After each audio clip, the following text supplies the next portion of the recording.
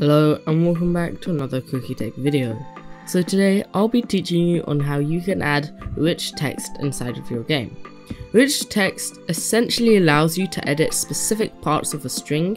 If you've ever heard of HTML, you'll find this really easy. And if we head over here inside of my Roblox studio, over to this text, you can see I have a few examples of me using rich text.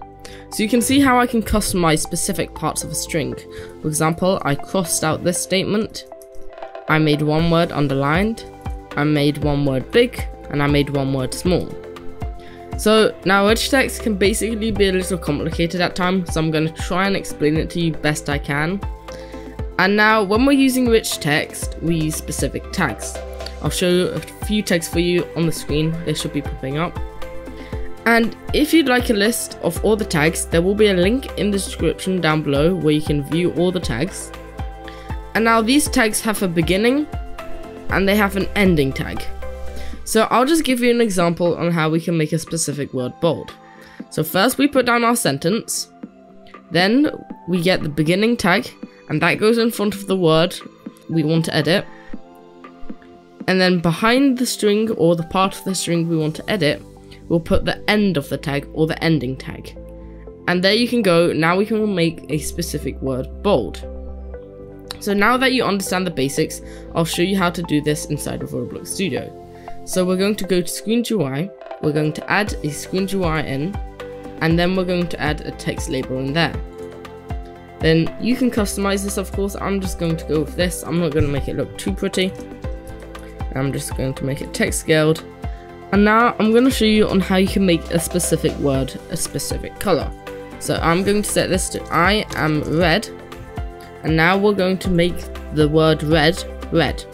So we're going to use the font color tags. I'll put them up on the screen for you. There's the beginning tag and there's the ending tag. So what's really important and one of the most crucial parts is that you make sure that rich text is enabled. So you click this and then after this, you see at the beginning we want red, so we're going to move over, we're going to paste that in, and then we're going to leave it like that. So you can see it says font color equals, and then it has a string here. Now we want to put in a specific hex value inside of there.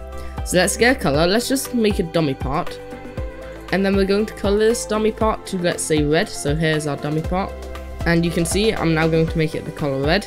So to do that I can press color, and I'm going to set it to red.